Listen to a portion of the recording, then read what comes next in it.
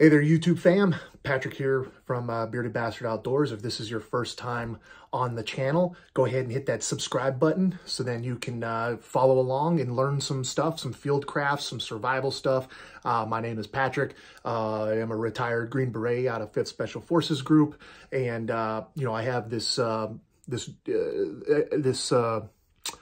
very high interest in survival and fieldcraft skills that, you know, people for thousands of years before us have successfully been able to survive without the need for internet, telephones, GPSs, all of these things, right? They've been able to successfully, I mean, wars were won with like next to no technology that made us the greatest country in the world. And so just for an example, so what I do on this channel is I break everything down to, you might say it's a little bit overcomplicated, but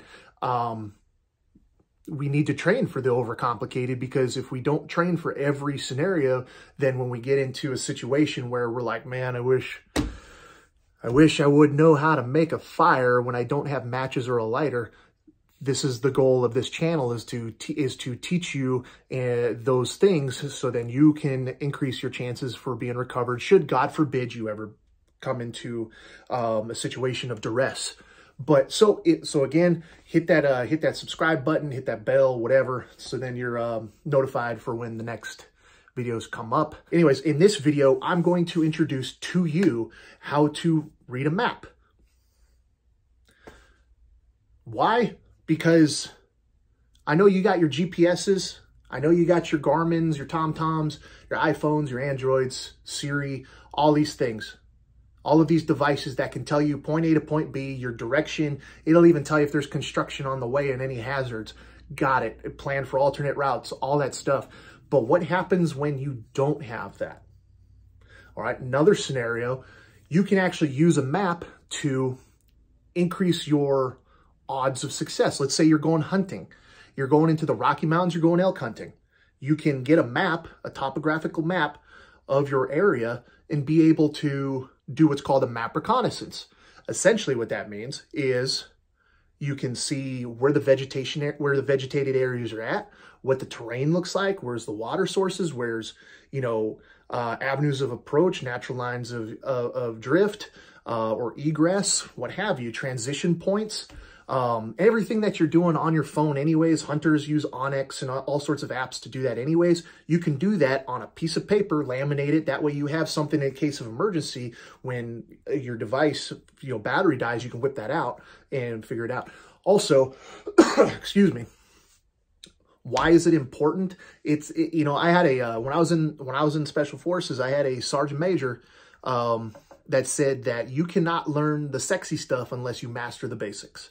And that's always stuck with me, because that's what separates, in my opinion, that's what separates a special operations soldier from the rest, is that we master the basics. We train on the basic fundamentals of marksmanship, of close quarters combat, of this, of that, of whatever, right? The basic fundamentals of such, so then it becomes secondhand nature. And then when we get put into an environment, of which I have been in, where we don't have running water, we don't have electricity, we don't have this, we don't have that, we are able to succeed despite those odds that would possibly hinder somebody else. That's why we learn languages of our area and things like that. So then we can navigate and communicate and build up that space. So then anyways, I digress. Can't do the sexy stuff unless you can master the basics. When I would teach my team sniper skills, I would not let them have a rangefinder unless they can judge distance to their target with a scope, using the tactical mills or the mill dots on their scope in order to gauge judge distance. Same thing with winds. They have to look through their scopes to judge winds before they could use a you know, a wind meter. They have to do all, you know, we learn all this math that we have to do in our head based off of the ballistics of the rifle. And when we can do that in our head or on a pen, paper, notepad, whatever, and we can do that efficiently, then we can use ballistics calculators. we reinforce everything that we learned and we just use it to in a new application. And so that's what I'm trying to do again on this channel, is to teach you the fundamentals, teach you the basics. And thanks for listening to me this far. We're gonna get into it, into map reading. This is just an overview of just like show you what a map is. I'm not to insult anybody's intelligence, but to discuss what a map is and basically how to read around it. And, you know, we're going to talk about terrain features, and we're going to talk about what those squiggly lines mean. What do all the squiggly lines mean on a topographical map? We're going to go over that. And then in other videos, you know, we'll talk about direction finding, azimuths, route planning, things like that. Okay. But before we go, I want you to remember this acronym: Hidden Valley Ranch Salad Dressing. Okay. Those are your 5 major terrain features. And those stand for hilltop, valley, ridgeline, saddle, and depression. Those are your 5 major terrain features. Then you have 5 minor terrain features, which is cliff, draw, spur, cut, and fill. Okay. You're not being tested on this, but just good knowledge to know. Again, and then as we move forward, what I want you to do is I want you to go ahead and hold your fist like so. Okay. I want you to look at your fist to help you identify the terrain features. So for example, this knuckle here, or any of your knuckles really, represents a hilltop, right? A hilltop, and then your knuckles in sequence like this represents a ridgeline. So if we go back to the 5 major terrain features, so we have a hill, right? Hidden hill. We have a valley, right? Ridgeline, all of your hilltops in sequence, ridgeline. So hidden valley, ranch, salad, a saddle, which is between the low point between 2 high points. And then dressing, depression, right here. The little bowl you make right here, okay? And then your 5 minor, cliff, draw, spur, cut, and fill, right? We have cliff. We have draws going in between our fingers. We have spurs, which is the bumpy parts in between the draws. And then cut and fill, that's just what it sounds like you're cutting through a mountain and then you fill in part of a mountain. So anyways, let's jump into it. Remember, subscribe. All right, so some things that you need to know on the map that is absolutely critical is, 1, make sure you have the right map, of course, the title there. And then over here, what you want to see is this is the scale. This is the size of the grid line. Okay, you got 1 over 100,000, 1 over 50,000, 1 over 25,000. And why that's important is that from point A to point B is 1,000 meters at this ratio. Okay, don't mind my candy. And then of course your addition series. That's not really critical for anything that we're trying to do today. And this is your legend. What we want to talk about is we want to talk about the colors. Okay, different colors of a map. Okay, you have, I'll go ahead and post the different colors, but we got red, we got brown, we got green, white, blue, okay? Green, obviously, for vegetation, brown for contour lines, elevation and relief, red for man-made, black for man-made structures as well, blue for water, okay? And then, of course, down here is your scale. Again, we're at 1 over 25,000.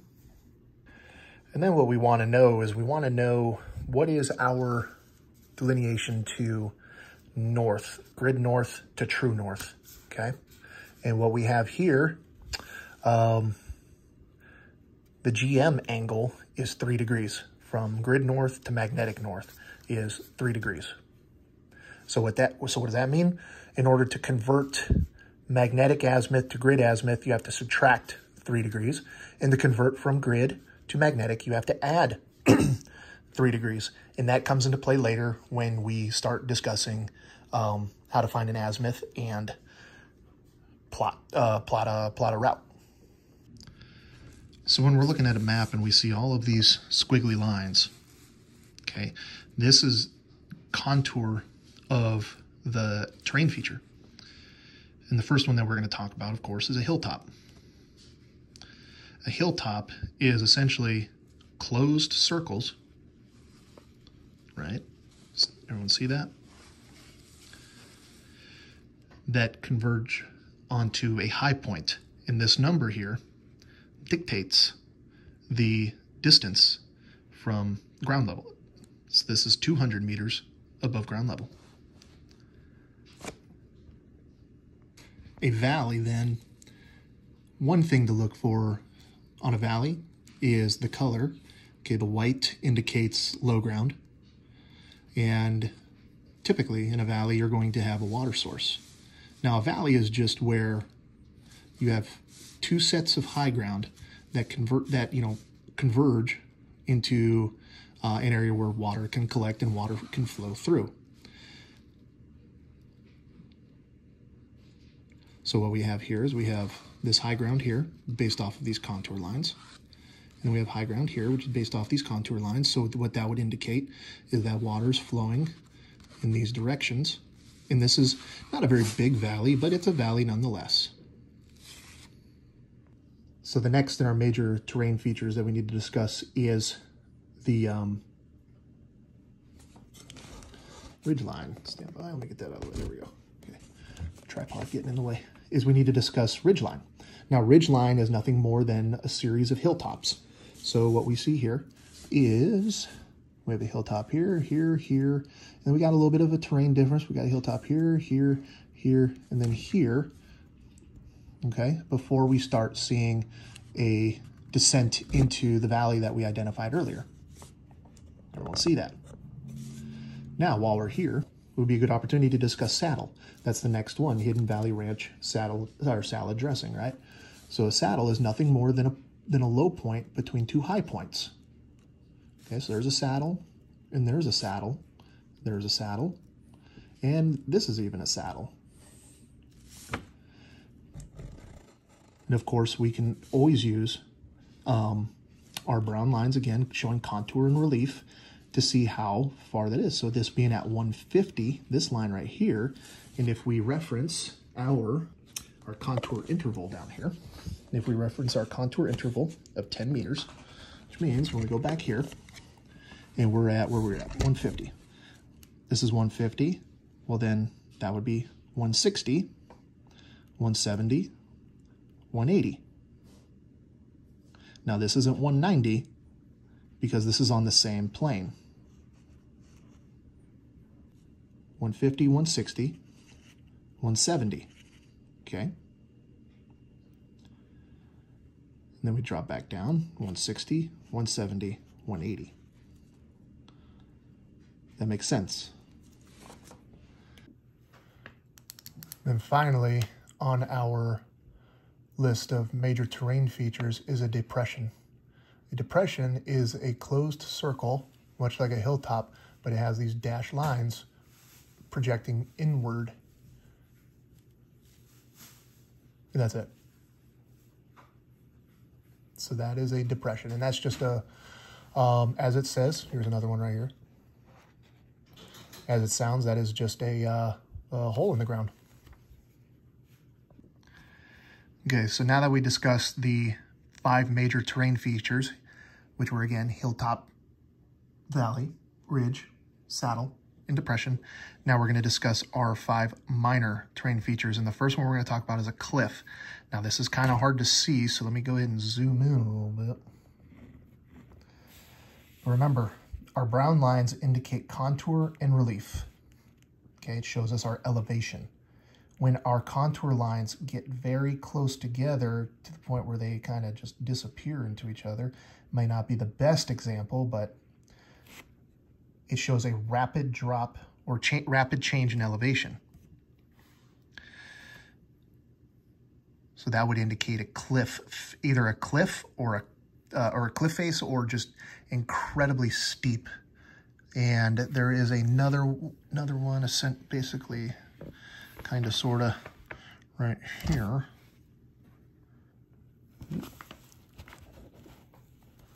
Where we have, where we have our hill, okay, closed in circle. And then we have down, down, drop, okay, for the train track to go in, and then we have up, up, up, up, okay? This one being more drastic, of course, than that.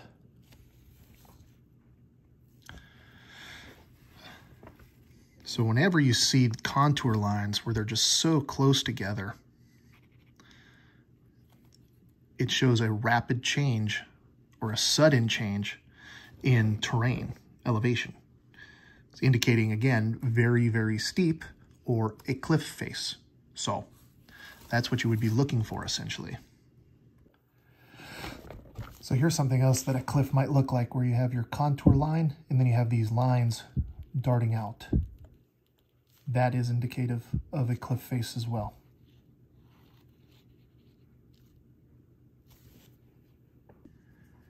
The next minor terrain features will be draw and spur. To identify a draw, basically looking for the high ground. So here we have, again, a closed circle indicating our hilltop.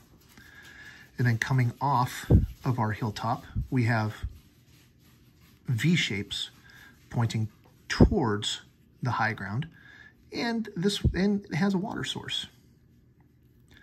Those are indicative of a draw. The terrain in between two draws, where the V's essentially point away from the hilltop, are the spurs. So if you think about it, this is low ground, this is low ground, this is high ground. Okay, so again, a V going away from the high ground would be a spur. The V going towards the high ground would be a draw. This one does not have water.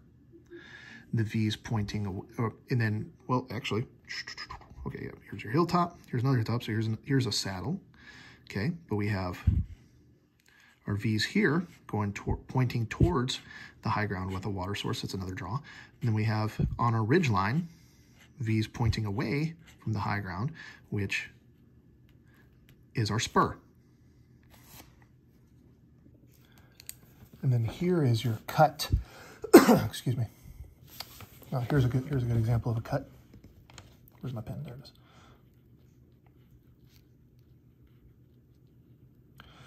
So a cut is a man-made feature, of course, for highways or rail stations or whatever. And if you notice, the contour lines here obviously paralleling the roadway, and the contour lines facing away from the roadway. Whereas this map doesn't appear to have any fills in it, it would just be the opposite. So where a cut, the lines face away from the roadway here, a fill, the lines would face towards. That's the only difference. A cut, the lines face away, and a fill, the lines face towards. Well, there you have it, folks. You just learned the 5 major terrain features and 5 minor terrain features and how to identify them on a map. And hopefully you got some value out of this. I know it's not the sexiest thing on the planet, but it is incredibly important to learn, incredibly important to know, because if you can find your location on a map, then you can self-recover. You can save your life. You can save the life of your loved ones. I can't stress it enough. I hope you never need to use it. I hope you never need it. But it's there now as a tool for you to use if the situation does arrive. But remember, this takes practice. So if you're going somewhere you're not familiar with, get a map of the area, study the map, do your map reconnaissance, figure out where your population areas are, your major terrain features are, your minor terrain features. Look for highways and roadways, things of that nature. And now that you understand contour lines and how those look on a map and how those work through the terrain features, of course, then you can, it'll help you in a future video when we talk about routes. It'll help you to plan how to get into an area and how to get out of an area. And if you have to, if you have a prolonged unexpected stay, it'll help you help save your life is the intent. So anyways, I hope you got some value out of this. If you did, again, please subscribe. Please tell your friends. Let's grow this channel. Got a lot of good stuff planned. Got a lot of good stuff coming. It's a new channel, so still got room to go all the way to the moon. So anyways, again, I'm Patrick, Bearded Bastard Outdoors. Catch you all on the next one.